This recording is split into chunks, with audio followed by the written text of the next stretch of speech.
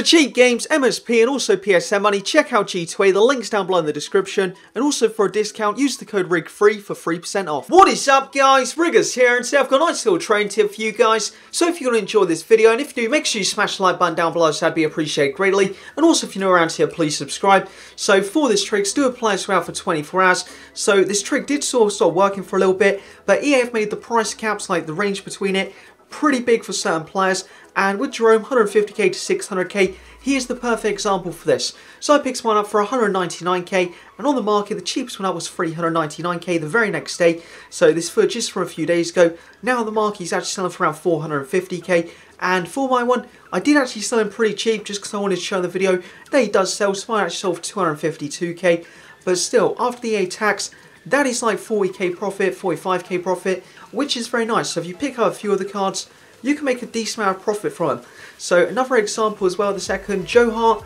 he's a player who wasn't like really extinct on the market, but there was only 10 pages on the Xbox market, not sure for the PlayStation, and the day after there was 6 pages at min price, the next day 3 at min price. If you see this gradually happening with a player as well, go and pick them up because eventually their price will start going up, and today he is actually selling for 12k over his min price, so he's gradually sneaking up in price.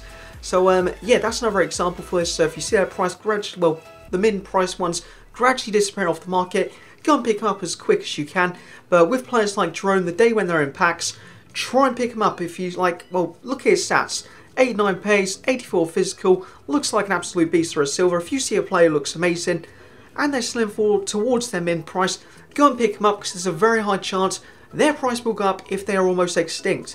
So it is a pretty quick video, but with this trick, if you buy the right players, you can make an absolute ton of coins. So for the silver team, the season players, some of them could be pretty good because they're going out packs today or tomorrow. I'm not sure which one is, but there's a few of them who could be pretty good to actually go and pick up.